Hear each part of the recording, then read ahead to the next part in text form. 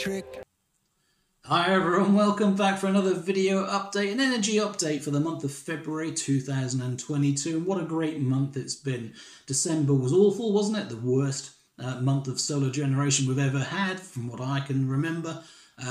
January was excellent, one of the record Januaries that we've actually had. In February, well, February looked for a while like it wasn't even going to beat January. So solar generation wise, it didn't look that great. But as it turns out, we've had a great month. The stats are really good. But more importantly, there have been some good observations. And you know me, I like observing the data. I like checking the data out. So there's quite a few changes here. One of them was the Eddi, the Myenergi device that looks at the amount of spare solar we have and then diverts that to the immersion heater on the hot water. So we heat our hot water using solar power. We've started not boosting it on cheap rate energy from OCTOPUS Go. We've started not boosting it at between 3 and 6 in the morning and instead relying just on solar energy. In February, there's been enough energy to just use solar to heat our hot water. So it's that sort of change that's really good. And that's the reason why I like doing these videos, because it really does bring to mind the difference that you experience month by month throughout the year. Owning solar and looking at your energy does change month on month, and it really is seasonal, and you become more attuned to it and you recognise the differences. You can really tell that it doesn't feel like winter anymore. It feels like spring. It's slightly warmer, there's less heating, you can see less energy use for your heating appliances. And as I said, the hot water is now heating from solar only. It's making a lot more sense. Grid use is down, which I'll get to all the numbers in just a moment. But you can really tell that spring is here and things are really starting to pick up. So what's different? What's changed in the month? There's still so much going on. I'm afraid my battery still isn't ready to release to you. It's here, it's configured, it's almost working. But if it's not COVID slowing things down, then it's Modbus meters that are failing and needing a new part and then waiting on parts. And now the poor guy that's installing my system, he hasn't had a holiday for God knows how long. So he's taken a holiday, so I've been waiting for that as well. So Jordan, come back soon. Hurry up and finish my installation and then I can share it with everyone. So if you're looking at solar and you're thinking get your system now, then unfortunately most installers are really busy, especially the good ones. I do hear some horror stories of people going with the first quote they get, the one that responds fast, and it's often the lowest quote. Well, sometimes that works for you, sometimes it doesn't. I really do recommend going with someone that you can trust and know that if there's issues, they'll come back and fix them. And that's why I continue to recommend Power Different, because they do look after the customers, however long it takes and whatever obstacles are in the way. And they're just constantly expanding and taking on new people, but they are fully booked up all the way until October already. So yeah, if you're looking at putting solar in, be patient and plan ahead is what I would recommend.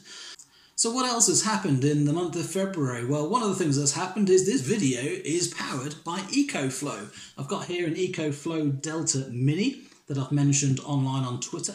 And basically it's powering this video because I've been recharging all of my devices on it. I use the, let's see if I can show you.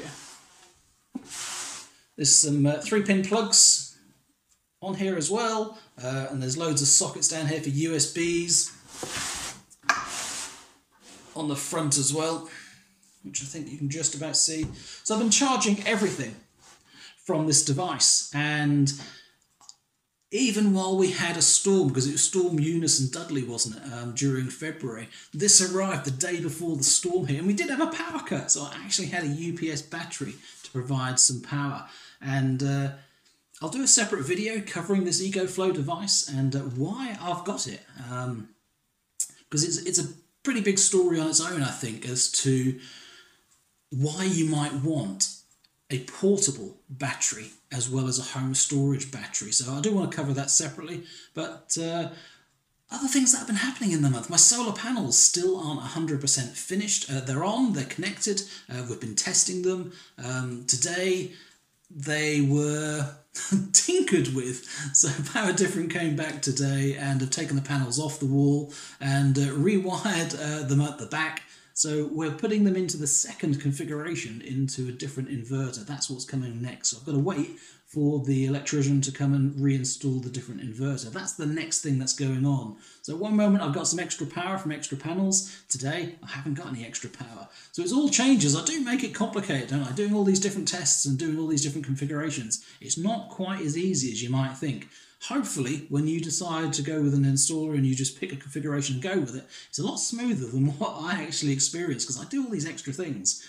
Anyway, so I'm still waiting for the solar panels to be 100% finished. I'm still waiting for my home storage battery to be fully connected and working. I haven't had a home storage battery for the entire month of February. So it's very interesting to look at the stats and look at the price that I've been paying for electricity and see the difference.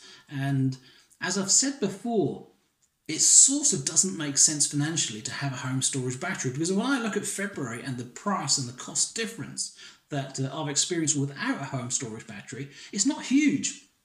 It's not that big at all. In which case, is it really worth having one? And the answer is yes, because I felt lost without it. It feels really odd using electrical devices and looking at how much solar there is and then working out, shall I or shan't I turn this on right now? Whereas normally you just get on with it and you just do whatever you want because the battery covers the excess load if you turn multiple devices on.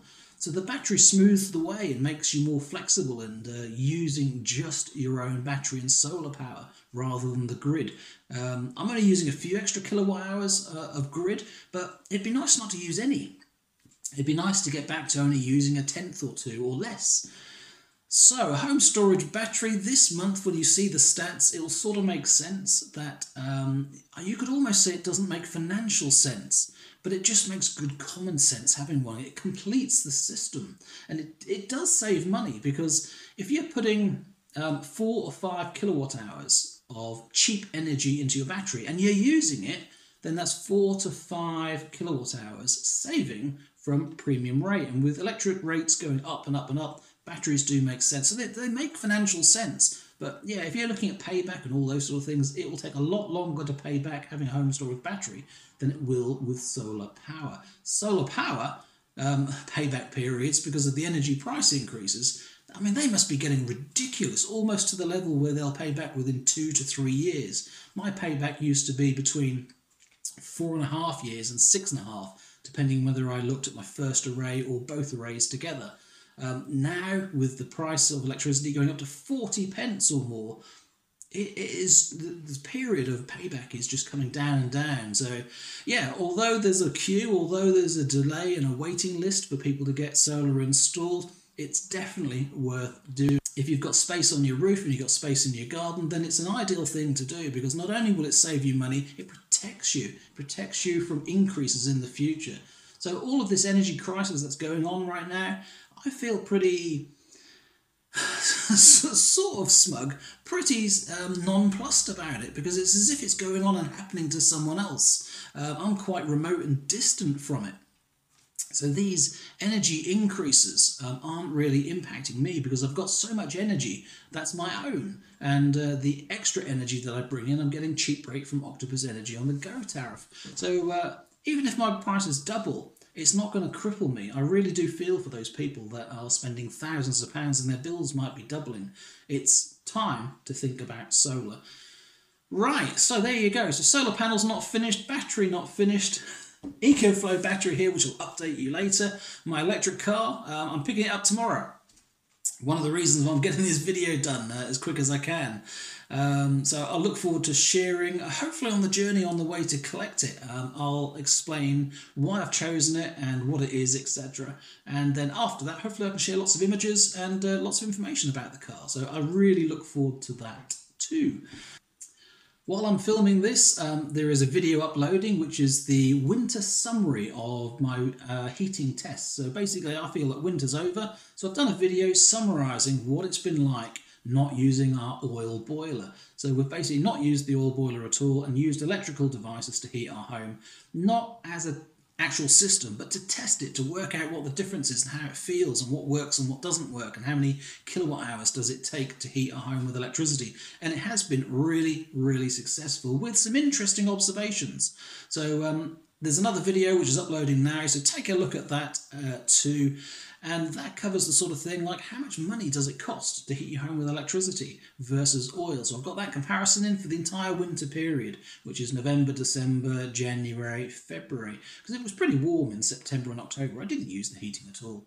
So that review video's up there as well. So today, stats, that's what it's about. And just before I do the stat, the one thing that's changed is Home Assistant. I think I've mentioned before that I've started to explore and use Home Assistant, which is a like Raspberry Pi computer device that runs an open source operating system called Home Assistant, and it's a repository. It's where you can put all sorts of data all together and represent it in one place. So my Casa smart plugs, the data for those are going into Home Assistant. The Myenergi device, all of that data about how much energy we're using and how many kilowatt hours for hot water and charging the car, that's all going into Home Assistant. My import and export, my Solaredge PV generation, everything is going into this Home Assistant, and it's quite flexible and open.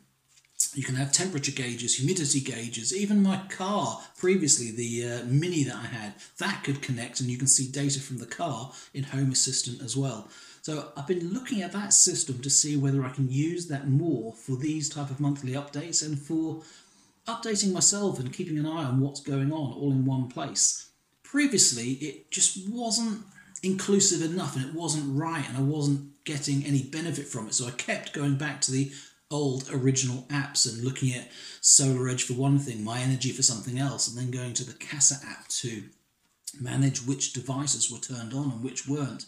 But I've now got it so that the system has all of the data in one place, and even the Casa smart plugs can be configured and turned on and off from Home Assistant, so there's no more swapping between different apps. So yeah, I'm now in a position where I think I can show you some different looking charts, and I think they look better than some of the charts I've had before, and the functionality is starting to get there. So Home Assistant is something that I'm not sure if I recommend it for everyone, because it's quite involved. For a techie IT person that I used to be, I sometimes find it difficult myself. It's a little bit challenging to find information. You've more got to be a GitHub expert and a Linux person to find your way around these systems.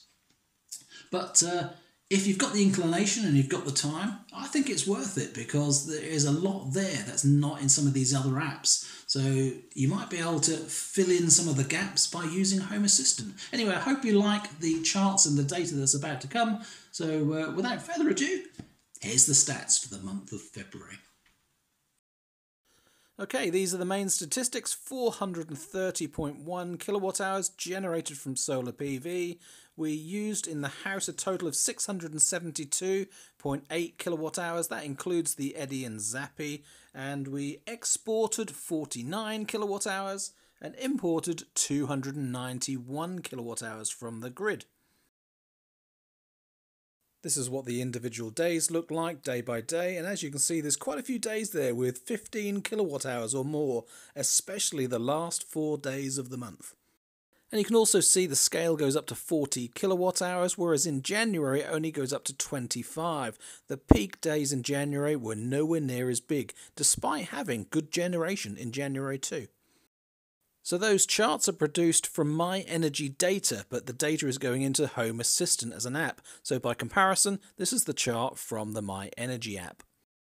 The breakdown of that solar generation is 251 kilowatt hours. That was from the Solis inverter, 3.9 kilowatts of solar panels, and 205 kilowatt hours from our Solaredge inverters with those extra panels. Now I'm estimating in there is roughly about 55 kilowatt hours from the extra panels, but I should see more than that going forward.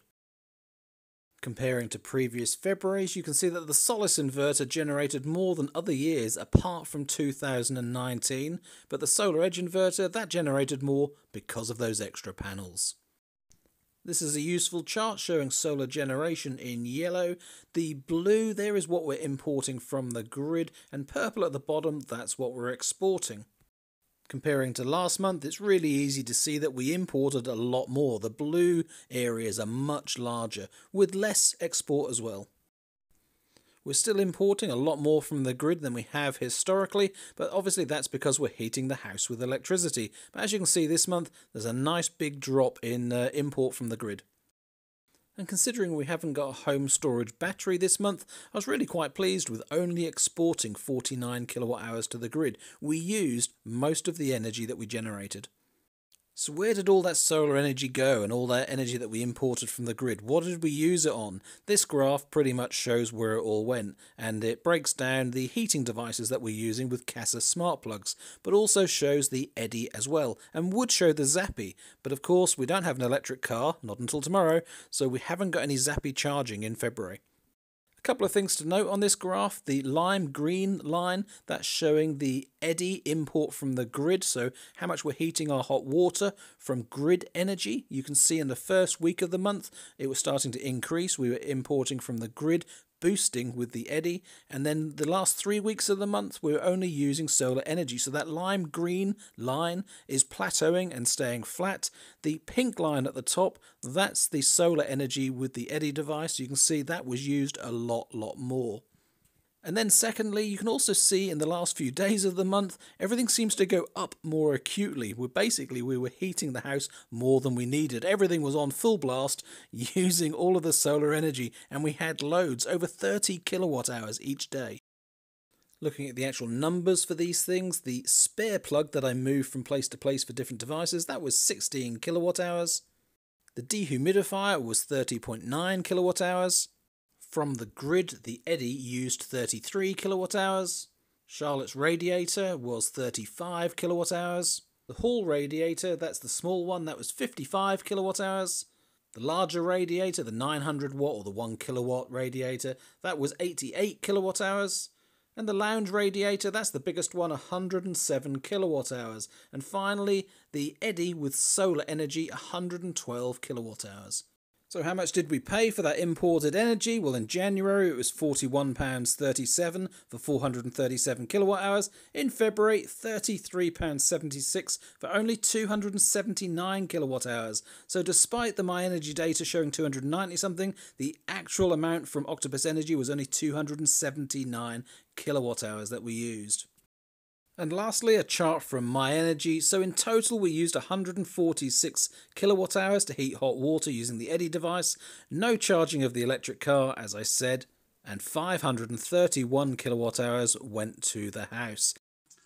As always, thank you so much for watching my videos. It really does help. We've crossed 9,500 subscribers now, on the way to 10,000. And I saw the other day James and Kate on Kate Phantom on Twitter. They were saying that they've just crossed 25,000 subscribers. When I first met James in 2019, he had 10,000 subscribers. I cannot believe my channel is at the same level James and Kate were at in 2019. I wouldn't want to say I'm that far behind them, etc. I'm not catching them up and all those sort of things. But it just goes to show that the information we talk about here, it really is relevant. People really are interested in it. And this little channel of me, a complete amateur, doing these amateur things, making mistakes all the time, like my microphone not working, it still works and people want to be involved and want to hear what's going on. And the information we share both in the comments and in the video is useful to people. So I'm really pleased and thankful that you watch these videos. So until the next video, until the next update, thank you so much. See you again soon. Bye for now.